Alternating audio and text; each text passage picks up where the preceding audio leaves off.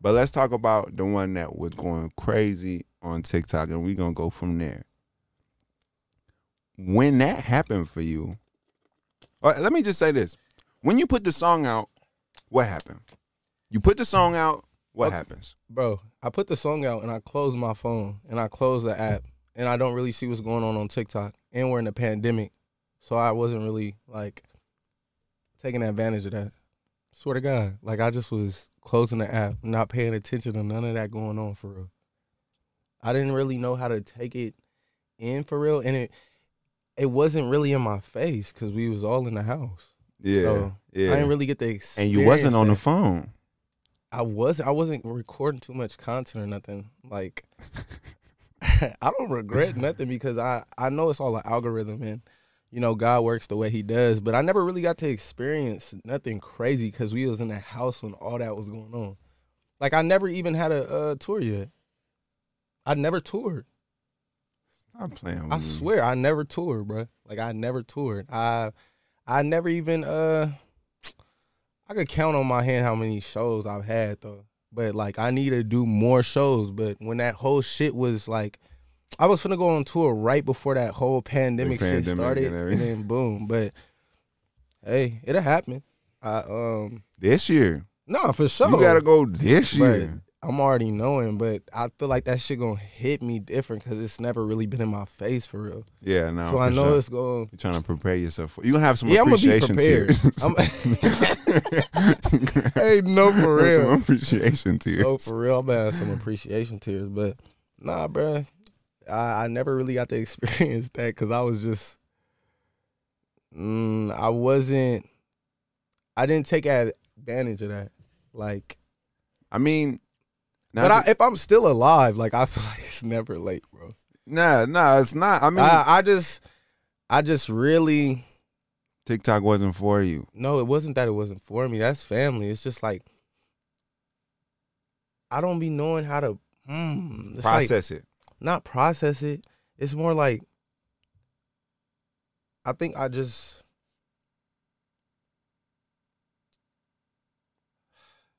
don't know. I think it's a love and hate thing with the content. I just need to get. I feel like it's self-sabotage. That's what it is. It's self-sabotage. Like I know I could be doing this and I could be doing that, and it's like, well, why aren't you doing this to be doing that now? Yeah. I love that, bro. Because I'm a self-sabotager. Yeah, and it's not okay. Like, for sure. Let's turn up. It's not. My voice been cracking this whole shit, bro. Look, I'm saying this.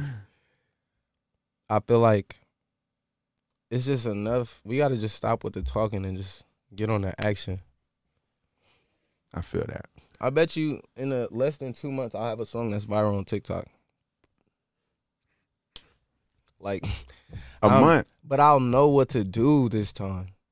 And you feel me? If I ain't working, I'm twerking. But I'm always working. You know what I'm saying? So we gonna go stupid, bro. But let's talk about that. When you say I'm gonna know what to do, what is, like, obviously you're gonna create content. I'm not letting off the gas, bro. I feel like it happened and you were just kind of like, whoa, let me put this down. I'm gonna go do what I gotta do because that's a little too much for me to look at right now. So nothing ever stopped. Like everything's still going crazy, but I feel like I need to have my face out there. Like I can't have these goblins as profile pictures. Like I gotta show my face, bro. I gotta push the content. I think I need to push myself, make myself uncomfortable.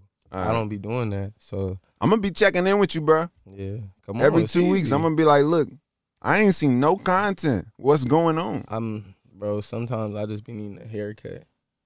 Like sometimes I be wanting to post, but it's like I need a haircut. I don't be wanting to wear a hat all the time. Sorry, I gotta get my Vaseline. Like, lips be dry and shit. Oh, okay.